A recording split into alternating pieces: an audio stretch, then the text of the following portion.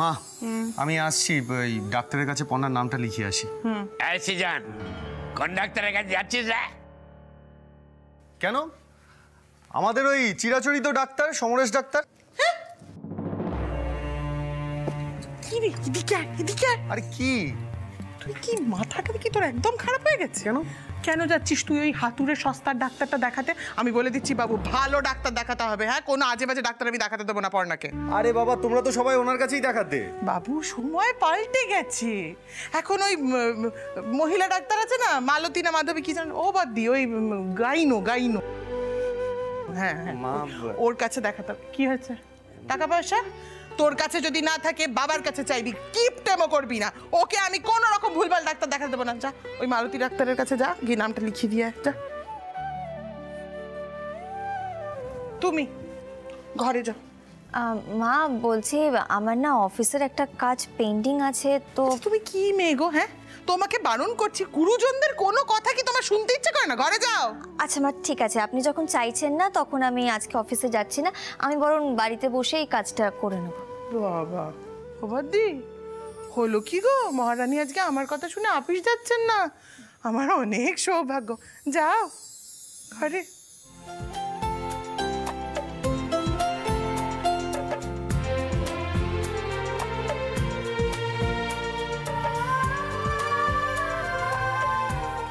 মা, তুমি যে পর্ণাকে এভাবে আপন করে নিয়েছো, আমার যে দেখে কি শান্তি লাগছে আমি তোমায় বলে বোঝাতে পারবো না। আমি কিন্তু খুব খুশি হয়েছি মা, খুব খুশি হয়েছি। আচ্ছা ঠিক আছে, তোমার কথাই রইলো। আমি ওই মাধবী ডাক্তারের কাছেই পর্ণাকে দেখাবো। ঠিক আছে, আমি এলাম তাহলে। ওই মেয়ে তোকে আমার কাছ থেকে কেড়ে নিয়েছে বাবু। আমি কিচ্ছুটি করতে পারিনি, কিন্তু আমার নাতিকে আমি নিজে হাতে মানুষ করব। সে আমার হবে, শুধু আমার। ও মেজো বাবা, ঠাকুমা হওয়ার আনন্দে একদম বিভোর। রান্নাঘরে মেলা কাজ পড়ে আছে, আমি যাচ্ছি, তুই এগুলো সেরে আয়। হ্যাঁ বড় বউ,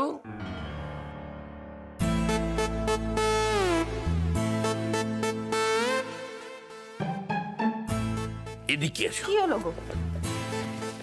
বলছি, সৃজনের তো একটা হিল্লে হয়ে গেল। তুমি ভেবে দেখো, সৃজনের মতো হবা সেও হচ্ছে বাবা, আর আমাদের চন্ডুটা চিরকাল থেকে গেল একটা নেবা। চাকরির নাম করে টোটো করে ঘুরে বেড়াচ্ছে। আরে বাবা, আমাদের বংশে বাতি দেবে কে সেটা তো ভাবতে হবে। ওই বুবাইটা তো একটা অপদার্থ, একটা ছাল ছাড়ানো ভোঁদর। কেন চুপ করব? ওর মা যেমন, ছেলেও তেমনি, যেমন হাঁড়ি তেমনি ঢাকনা। আমি তোমায় বলছি, ওই ছেলে বংশের মুখে কালি দেবে, তুমি মিলিয়ে নিও। সেই জন্য আমি বলছি, আমাদের বংশে তো একটা সুন্দর প্রদীপ দরকার, নাকি? হ্যাঁ দেখো বড় বউ, ওই যে মেয়েটা রুচিরা, ওকে আমি একদম পছন্দ করি না, এটা ঠিক কথা, কিন্তু মেয়েটা বেশ চৌকস আছে। আমার মনে হয় যে আমাদের বংশে একটা সুন্দর প্রদীপ আসবে। তুমি এক কাজ করো, তুমি চনুর সাথে একটু কথা বলো, বুঝলে? সত্যি তোমার যেমন কথা, আমি মা হয়ে ছেলের সঙ্গে এসব কথা বলবো। আমি দেখবো রুচির সাথে কথা বলে। সরো, এখন অনেক কাজ আছে, সরো।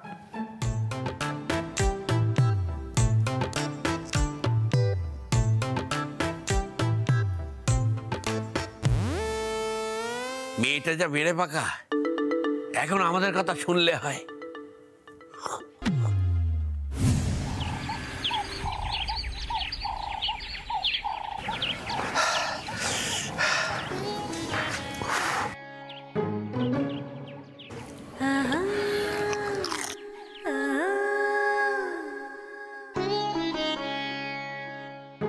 সৃজন, তুমি শুনলে তো?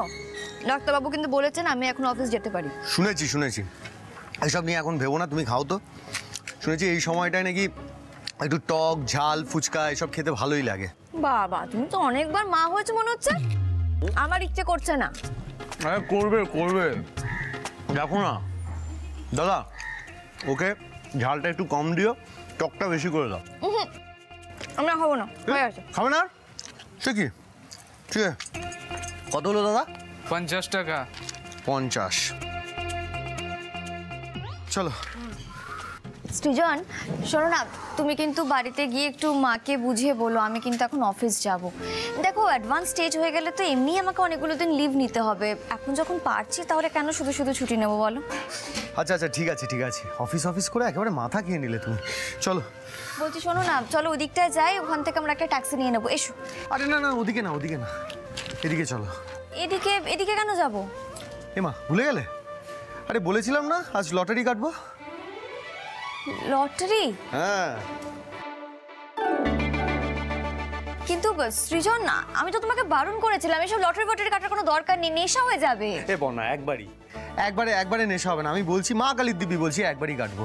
আরে ভাগ্যটার পরীক্ষা করে দেখবো, বুঝলে? এসো। সৃজন, এইভাবে একবার করতে করতে কত মানুষের জীবন শেষ হয়ে গেছে তুমি জানো? আরে কত লোকে টাকাও তো জিতেছে। আরে সেটা যদি আমরা পাই, আর আমাদের তো টাকাটাও দরকার এখন, তার উপর তুমি রং করাবে বলছো। আরে এসো না, এসো। ও সন্তু, হ্যাঁ ভালো আছিস ভাই? হ্যাঁ, একটা টিকিট দে তো। আরে তোমায় আবার কি টিকিট দেবো বলো তো? তুমি নাও না, নিজেই বেছে নিয়ে নাও না সৃজনদা। সৃজন, তুমি এর আগেও টিকিট কেটেছো নাকি? আরে না না না না পর্ণা, আরে কি বলছো? কোনোদিনও কাটিনি। বিশ্বাস না হলে ওকে জিজ্ঞেস করো। দেখেছো? আচ্ছা, একটা টিকিট কত করে রে? 100 টাকাতে 50 লাখ নিয়ে যাও, একদম ভালো নাম্বার আছে কিন্তু। হ্যাঁ, সেই জন্যই তো আশা। পর্ণা, নাও, পছন্দ মতো একটা টিকিট তোলো তো।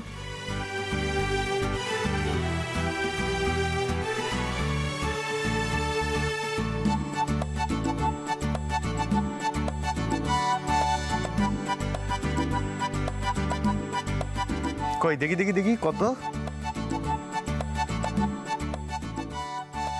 জয় মা, মা লাগিয়ে দাও, এই নাম্বারটাই যেন লাগে মা। 88-25। বাহ, আসলে কি জানো তো পর্ণা, তুমি তো আমার জন্য খুব লাকি। আমার মনে হচ্ছে এই টিকিটটাই প্রাইস পাবে, জানো তো? আরে পেতেই পারো। দেখো, পরশুদিন সকালে টিকিটের রেজাল্ট বেরোবে, তো দেখবে টিকিটের নাম্বারটা যদি লেগে যায় তাহলে টিকিটটা নিয়ে আসবে আমার কাছে, কোম্পানির লোক থাকবে, টাকা দিয়ে দেবে। তবে মাথায় রাখবে 10% কমিশন কিন্তু আমার। আর দাদা, টিকিটটা দাও, আমি খামে ভরে দিই, একটু মায়ের পায়ে ঠেকিয়ে নিই। মা গো, জয় মা।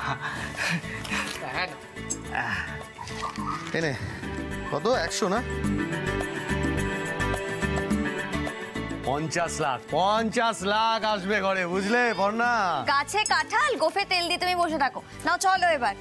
তুমি বুঝতে পারছো না, আমাদের পাড়ার শান্তনুদা 1 কোটি টাকা পেয়েছে।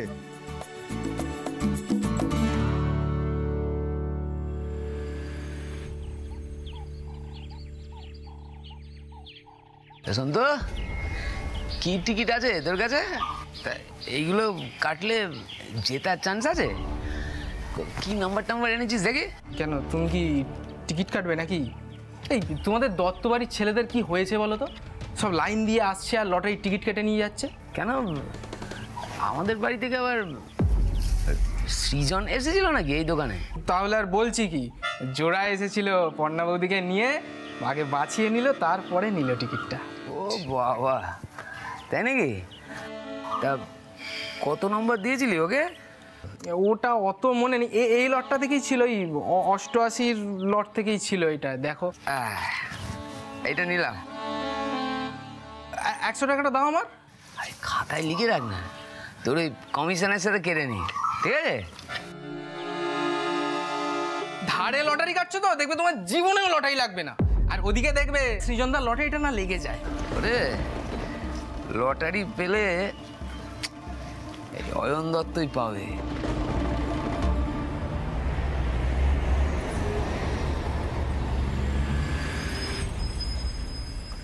মা, তুমি বড্ড সেকেলে হয়ে যাচ্ছ। আরে আজকাল কি আর ওই বাবু, এখন থেকেই আমাকে সেকেলে বলা শুরু করেছিস? হ্যাঁ, বলি তোদের জন্ম দিল কে, মানুষ করলো কে? মা, তুমি কোন কথাটাকে কোন দিকে নিয়ে যাচ্ছ? ডাক্তার বললেন যে পর্ণা এখন বাইরে যেতে পারবে, ও অফিসেও যেতে পারবে, বরং ও বাড়িতে বসে থাকলে ওর সাফোকেশন হবে, সেটা ওর জন্য ভালো হবে না। আর তোমার যদি বিশ্বাস না হয়, আমি তোমাকে প্রেসক্রিপশনটা দেখাচ্ছি। এই দেখো, এই যে। সৃজন এসেছিল নাকি এই দোকানে? তাহলে আর বলছি কি, জোড়া এসেছিল, পর্ণা বৌদিকে নিয়ে আগে বাছিয়ে নিল, তারপরে নিল টিকিটটা। আচ্ছা, এইটাই সৃজনের লটারির টিকিট। এই টিকিটটা আমি ছেড়ে দেবো? এইগুলো আমি কিছু বুঝতে পারছি না, আর আমাকে তুই কোনো কথা বোঝাতে আসবি না। ওর সমস্ত কথায় নাচাটা এবার তুই বন্ধ কর।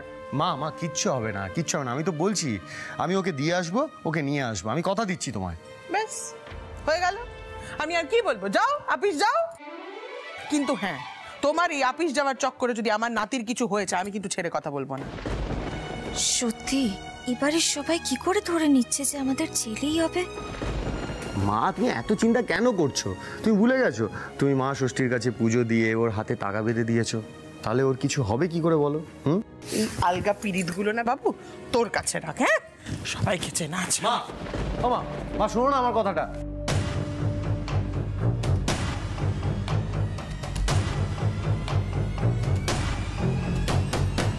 এই যে ছাল ছাড়ানো ভোঁদর, পকেটে ওটা কি ঢোকালে?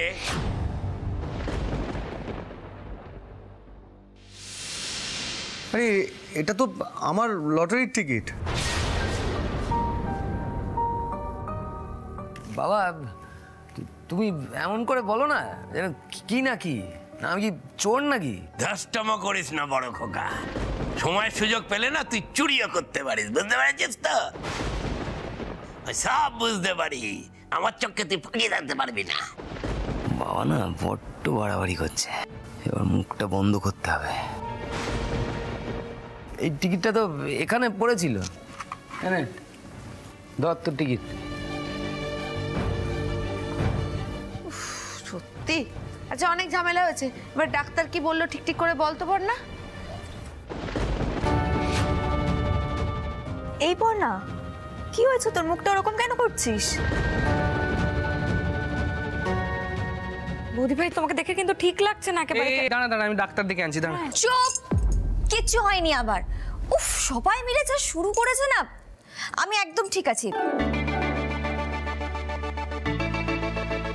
এই জন্য আমি বলেছিলাম ফুচকা খাবো না।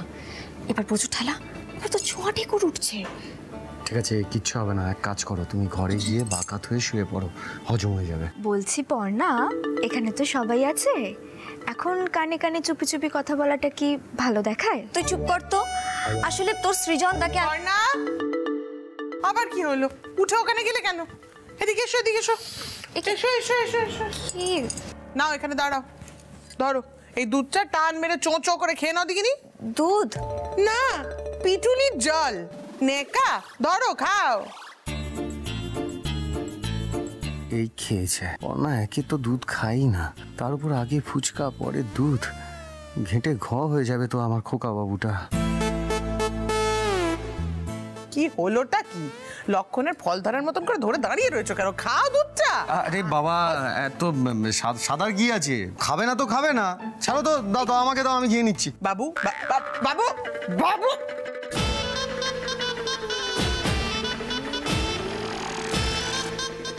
বাবু কি করলি তুই? ছেলের খাবারে ভাগ বসালি? মা, এক গ্লাস দুধ খেলাম বলে তুমি আমায় এভাবে বললে? বেশ করেছি বলেছি, সব সময় মনে রাখবি আসলের চেয়ে সুদ মিষ্টি। দে এটা, সব কথা বলে বোঝাতে হয়। আরেক রাউন্ড আসার আগে চলো, শিগগিরই চলো ঘরে। চল চল চল চল চল।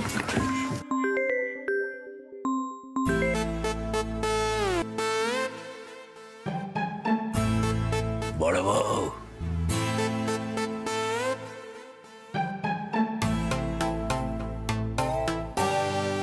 ওদিকে দেখা, মেয়েটা তো একলা আছে, এবার গিয়ে কথাটা পারো।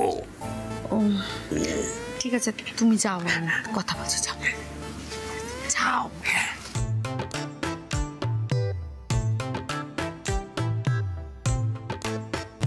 কিছু বলবেন মা? হ্যাঁ মানে ওই মেজো সকালবেলা পর্ণার জন্য ষষ্ঠীতলায় পুজো দিতে গেছিল, তো আমি তোমার জন্য প্রসাদী ফুল আর প্রসাদটা তুলে রেখেছি। বলছি রুচি, হ্যাঁ মা বলুন, কি হয়েছে? দেখো এবার মা ষষ্ঠীর কৃপায় তোমার কোল আলো করেও কিছু একটা হোক, মানে তোমার বাবাও সেটাই চান।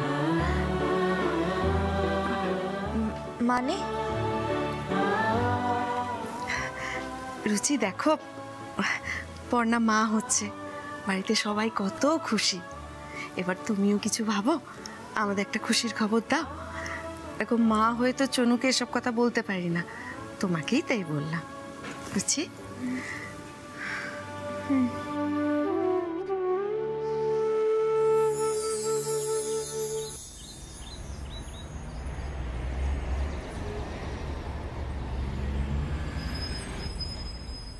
আসুন দাদা, আসুন আসুন। আমি হচ্ছে আলোকপর্ণা দত্ত। আমি এশিয়ান পেইন্টসের বিউটিফুল হোমস পেইন্টিং সার্ভিসের সাইট ভিজিটিং এর জন্য বুকিং করেছিলাম। আসলে আমরা না এই হোমস্টেটাকে যত তাড়াতাড়ি সম্ভব খুব সুন্দর করে সাজাতে চাইছি। বুঝতেই তো পারছেন, এতগুলো ঘর রং করা এত তাড়াতাড়ি, বাড়ির সবাই খুব টেনশন করছে। তাই আর কি ভাবছিলাম কি করে করা যায়, মানে এই কাজটা তো একেবারে অসম্ভব না। আপনি একদম ভাববেন না ম্যাডাম, রং করার ব্যাপারটা আপনি আমার আর Asian Paints beautiful home painting সার্ভিসে আমার টিমের ওপর ছেড়ে দিন। আর আপনাকে অনেক অনেক ধন্যবাদ আমাদের এই সার্ভিসটাকে পছন্দ করার জন্য। আচ্ছা ম্যাডাম, আমি কি একবার বাকি ঘরগুলো দেখে নিতে পারি? হ্যাঁ নিশ্চয়ই, আসুন না, আসুন আমার সাথে আসুন।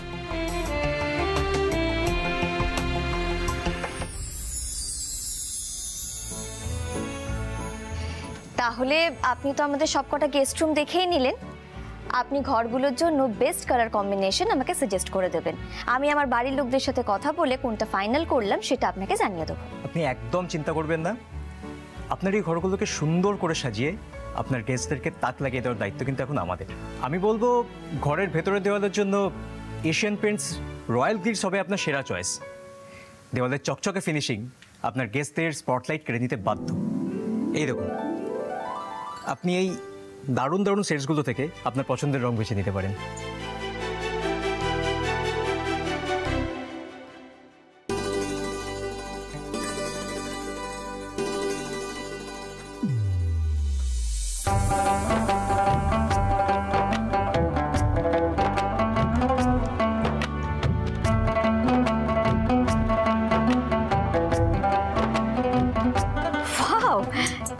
দারুণ ব্যাপার।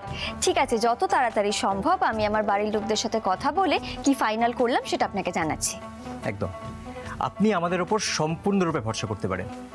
Asian Paints beautiful home painting service বিশেষজ্ঞদের পরামর্শ নিয়ে আপনার পছন্দ অনুযায়ী আপনার ঘরকে রাঙিয়ে তুলবে। এটা সম্পূর্ণরূপে আপনার চাহিদার ওপরেই কাস্টমাইজ করা হয়। তারপর বিশেষজ্ঞদের তত্ত্বাবধানে আধুনিক যন্ত্রপাতি এবং আধুনিক সরঞ্জামের মাধ্যমে আপনার ঘরগুলোকে রং করা হবে। আর সাইট সুপারভাইজার হিসেবে আপনার যে কোনো অসুবিধাতে আমি তো থাকবই। আপনাকে শুধু আপনার পছন্দের রংটা বেছে নিতে হবে। আমি নিশ্চিত আপনার পরিবার এবং আপনার গেস্টরা এই ঘরগুলো দেখে একদম চমকে যাবে। বাহ, তাহলে নতুন রং করা গেস্ট রুম দেখার জন্য কিন্তু আমি উদ্গ্রীব হয়ে রইলাম। অবশ্যই, আপনি জানিয়ে দিলে আমরা কাজ শুরু করব। আজ তাহলে আসি ম্যাডাম। হ্যাঁ, নমস্কার।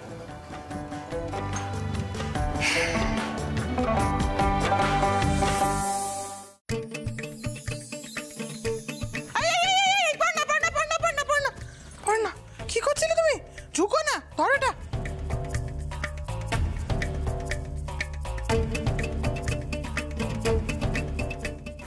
বসো, বসে দুধটা খাও। বসো, কি করছোটা কি? আস্তে আস্তে আস্তে খাও। মাকে যে কি করে বোঝাই, দুধ আমার একেবারেই সহ্য হয় না। নাও নাও, যা বললাম সেটা করো তো, তাড়াতাড়ি দুধটা খেয়ে শেষ করো।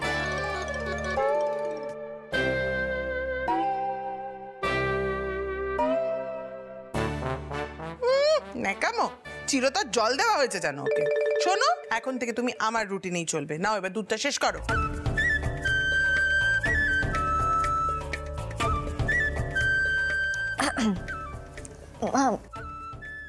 এবার তাহলে আমি আসি। হ্যাঁ, সাবধানে যেও। কতবার করে বারণ করলুম, এই অবস্থায় অফিসে যেতে হবে না। না, আমার কথা কেন শুনবে? আমি কে? এখন চোখে চোখে রাখছি, তাতে এই অবস্থা। চোখের বাইরে গেলে না জানি কি হবে। যতই বাবু সঙ্গে থাকুক, এই পোয়াতি অবস্থায় বাস ট্রাম ঠেঙে মহারানী চললেন অফিস করতে। একটু বেচাল দেখি না, আমিও ছেড়ে কথা বলবো না। চেনে না তো আমায়। পোয়াতি হয়ে আপনার ঠিক কেমন লাগছে সাংবাদিক আলোকপর্ণা দত্ত? দেবো না, তুমি কিন্তু দিন দিন পেকে যাচ্ছ জানো তো বর্ষা। আরে বৌদি ভাই, পিসি তো আমিও হচ্ছি, একটু তো আমাকে পাকতে হবে নাকি? এই তোমার দাদা কোথায় বলো তো? এই দাদার পিকলো না সকাল সকাল বাড়ির পেছন দিকটা গেছিল দেখেছিলাম। সে আবার কি কথা? ওরা এই 7 সকালবেলা বাড়ির পেছন দিকে কি করছে? তা তো জানি না, কিন্তু দেখেছিলাম। দেখেছো কাণ্ড? 9টা বাজে চললো, আমাকে বেরোতে হবে, দেরি হচ্ছে। চলো তো গিয়ে দেখি দুজনে মিলে কি করছে। চলো চলো, এসো, সাবধানে কিন্তু।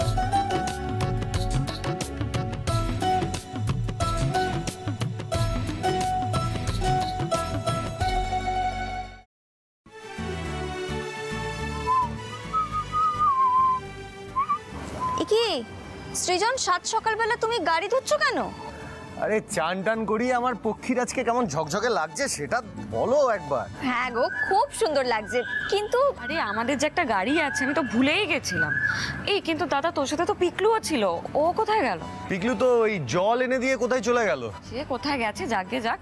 বলছি তুই হঠাৎ পক্ষীরাজকে বের করলি কেন? এত ধোয়া টোয়া কিসের জন্য? পর্ণার সেবায়। মানে এবার থেকে তুমি আমার এই পক্ষীরাজে চড়ে অফিসে যাবে। আমি তোমাকে দিয়ে আসবো, আমি তোমাকে নিয়ে আসবো, যেরকম কথা হয়েছিল। কি আদর, কি আদর, মরে যাই মরে যাই। এই বেশি ডেপুমি করিস না, যা গিয়ে রুচিরাকে ডাক, পর্ণার অফিস যাওয়ার টাইম হয়ে গেছে। যা যা যা যা, আমরা এক্ষুনি বেরোবো। আরে আরে না গো, আজকে রুচির একটা অ্যাসাইনমেন্ট ছিল বলে একটু তাড়াতাড়ি বেরিয়ে গেছে। তবে আর কি, উত্তম সুচিত্রা যাও, তোমরা রওনা দাও। এই বর্ষা, তুমি কিন্তু এবার আমার কাছে মার খাবে বলে দিলাম। এই চুপ করে গেলাম, আমি ভয় পেয়েছি ভীষণ। ম্যাডাম চলে আসুন, রেডি। আসছি। চল চল, সাবধানে।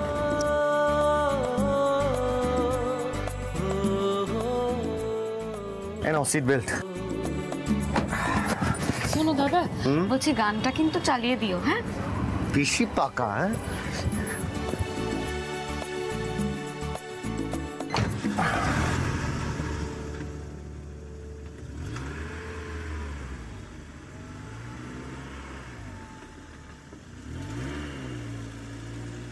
তুমি এদিকের রাস্তাটা কেন ধরলে? এদিক দিয়ে তো ঘুরপথ হবে। না ম্যাডাম, এই রাস্তাটাই ভালো, ঝাঁকুনি কম, একদম প্লেন রাস্তা।